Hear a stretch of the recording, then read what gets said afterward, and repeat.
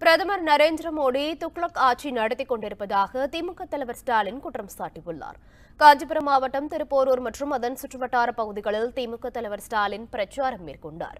அப்போது காஞ்சிபுரம் மக்களவை வேட்பாளர் செல்வம், திருப்போரூர் சட்டமன்ற வேட்பாளர் இதயவர்மன் ஆகியோருக்கு ஆதரவு திரட்டினார். மாம்பாக்கம் பகுதியில் வாக்குச் சேகரிப்பில் ஈடுபட்ட அவர், திருடனை பிடிக்கச் சொன்னால் நல்லவர்கள் அனைவரையும் பிடித்து வைப்பது போல மோடியின் பண மதிப்பிழப்பு நடவடிக்கை இருந்ததாக விமர்சித்தார்.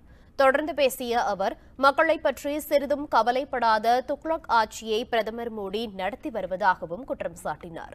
மேலும் பண மதிப்பிழப்பு நடவடிக்கையால் சிறு குறு தொழில்கள் முடங்கியுள்ளதாகவும், தேர்தல் வாக்குறுதிகள் எதையும் பாஜக அரசு நிறைவேற்றவில்லை எனவும் குற்றம் சாட்டினார். கருப்பு பணத்தை எல்லாம் வெளியில கொண்டு வரதுக்காக நான் இதை அறிவிச்சேன். அதாவது கருப்பு பணத்தை கொண்டு வரதுக்கு நல்ல பணத்தை செல்லாதுன்னு அறிவிச்சாரு. கொஞ்சம் சிந்திச்சு பாருங்க. ஒரு திருடன் இருந்தா அந்த திருடனை டைரக்டா போய் பிடிக்கணும்.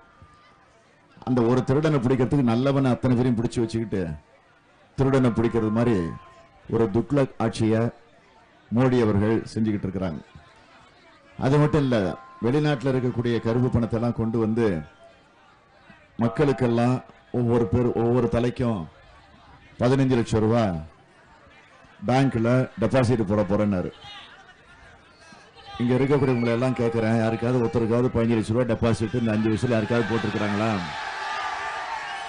இல்ல. உண்மை செய்திகளை உங்கள் கண்முன் கொண்டு வரும் காவிரி நியூஸின் யூடியூப் சேனலை சப்ஸ்கிரைப் செய்யுங்கள். நொடிக்கு நொடி நாட்டு நடப்புகளை தெரிந்து கொள்ள Cauvery News.tv, Facebook, Instagram, Twitter போன்ற சமூக வலைதள பக்கங்களோடு எப்போதும் இணைந்திருங்கள்.